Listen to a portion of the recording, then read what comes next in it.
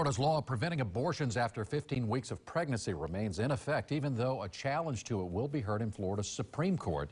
The justices rejected a call to temporarily halt the law until the case is heard.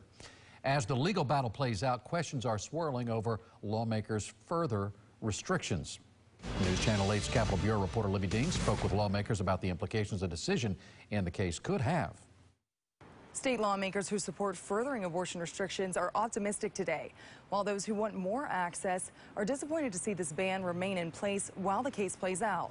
Florida's Supreme Court making a decision late Monday night. The state's 15-week abortion ban will remain in effect while the broader lawsuit plays out. It's incredibly disappointing that a law that's been deemed unconstitutional by a local judge continues to be enforced while litigation proceeds.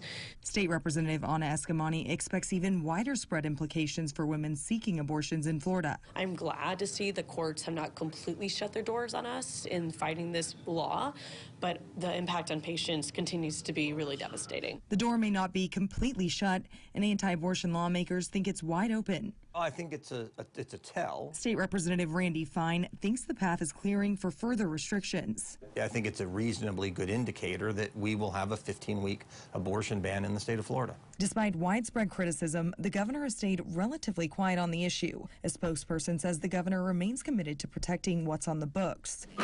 It's unlikely the court will rule before the legislative session ends, but lawmakers could enact a trigger law, some mulling policy of a ban between 6 and 12 weeks.